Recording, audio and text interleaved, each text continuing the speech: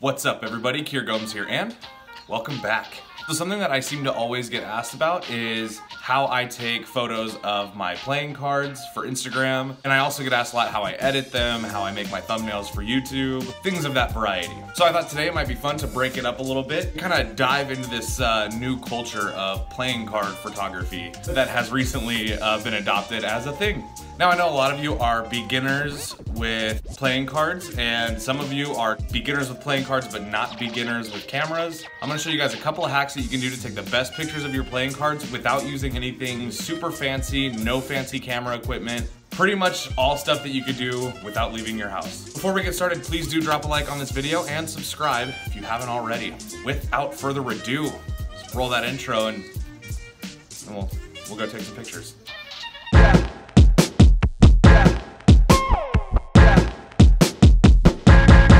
Let's go. So I'm gonna try to do this whole video without really leaving this area here. I may go into another room, it just really depends. But we're gonna go over essentially 3 things that are super important when you're taking pictures of your playing cards. Number 1 is gonna be lighting. You don't wanna take pictures if you're not in ideal lighting. Number 2 is gonna be setting. So we're talking a good backdrop. You don't want all your pictures to be, just a white wall. You really wanna make sure that you have a good setting. Number 3, editing. Editing is important, so I'm gonna show you how to take a good picture with good lighting, in a good setting, and edit that picture in today's tutorial, so I hope you are excited. I know I am, so let's go. Okay, and for today's example, we are gonna be using the 6006 back playing cards by anyone worldwide. These were a gift from my buddy Jacob Burnham. So Jacob, thank you for sending me this deck. Okay, now this is super important. So when it comes to lighting, you can see in this area that I'm in right here, lighting is really dark. It's gonna be very difficult for me to use. Let's just move somewhere closer towards maybe a window or just a natural light source that we can draw off of. See, this looks way better. I'm gonna use portrait mode on my phone. If you have an iPhone, you can also use portrait mode. All right, now a setting can really be homemade. It doesn't need to be something super fancy, like at my desk, and I'll just move some stuff around to make it look like it's in a lot busier of a space. And as well, you kind of want to have something obstructing the camera just a little bit to add some depth into your shot. So in this case, I'm gonna use these flowers.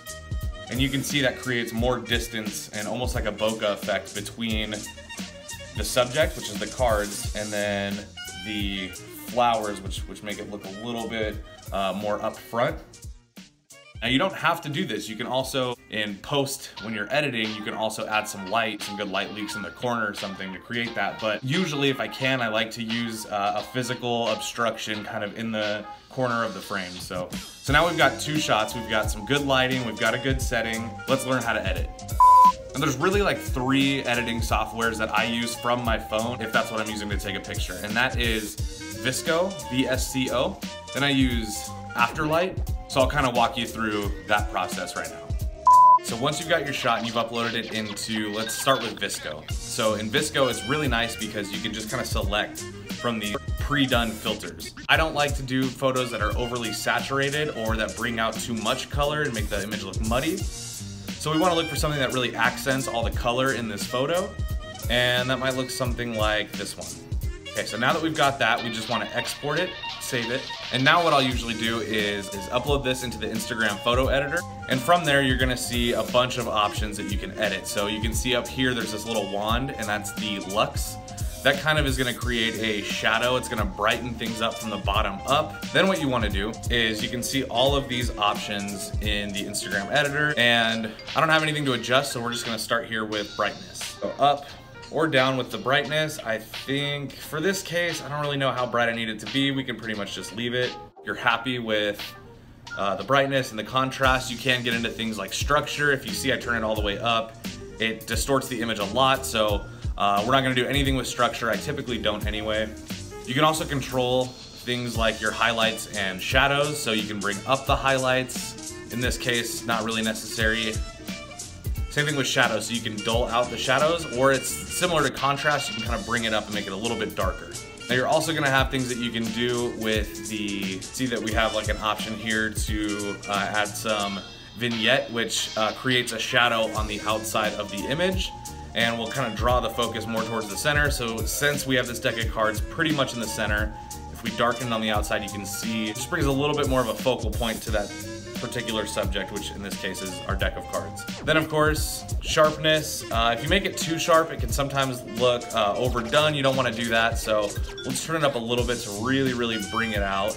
Overall, I think we have a pretty good image here, but it's missing something, so now I might go into Afterlight and add some lighting effects to kind of bring it all together. So as you can see, we can just go here in Afterlight, and then we have this kind of preset pack of lighting that we can add. So you'll want to play around in there, see which one matches your image. This one really depends on if you want something that looks crazy, spectacular special effects, or if you want it to look like it's more natural and you just caught like a nice, you know, blue light coming in from the window or something like that. Play around there and see which one you like, and in this case, I'm good with this. Let's turn it down just a little bit. Our image is pretty much done now and ready to upload.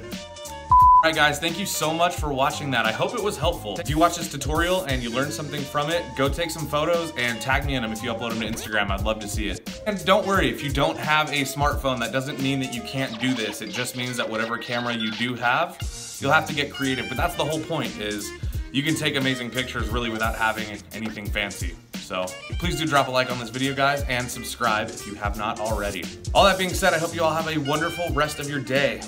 I know I will. And I'll see you guys in the next one. Peace.